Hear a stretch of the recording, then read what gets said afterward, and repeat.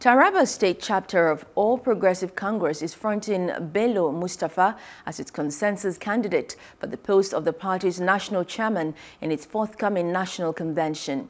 The party noted that the state has been marginalized in the national hierarchy, reason for fronting one aspirant.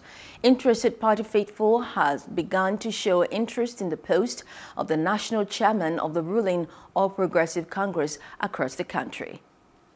We want to change this country. We cannot change it overnight. And it's not true governance. We take the party first. And that is the message I have successfully passed across the Nigerian youth and younger generations. Let's see, it's high time for us to take our destinies into our hands, to take the responsibility of, conducting our affairs in this country, to take this country more seriously, because today it is at the verge of collapse. The security situation in the country, yes, Mr. President is doing his best.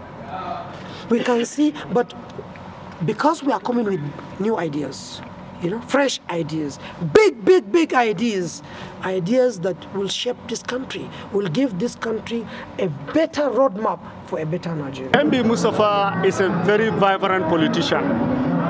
He's a man of himself. He has the knowledge, technical know-how. He knows how to go.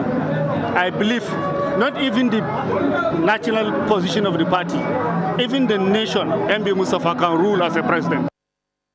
Hello, hope you enjoyed the news. Please do subscribe to our YouTube channel and don't forget to hit the notification button so you get notified about fresh news updates.